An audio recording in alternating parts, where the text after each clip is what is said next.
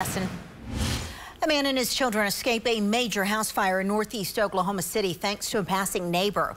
Now, firefighters say the neighbors saw smoke coming from the garage where a refrigerator was plugged in to an extension cord. Refrigerators and larger appliances like that are not designed to be plugged into extension cords. The amount of power that the refrigerator was pulling caused the cord to overheat and ignite the combustibles. Now, firefighters say a car inside the garage was destroyed. Thankfully, no one was injured.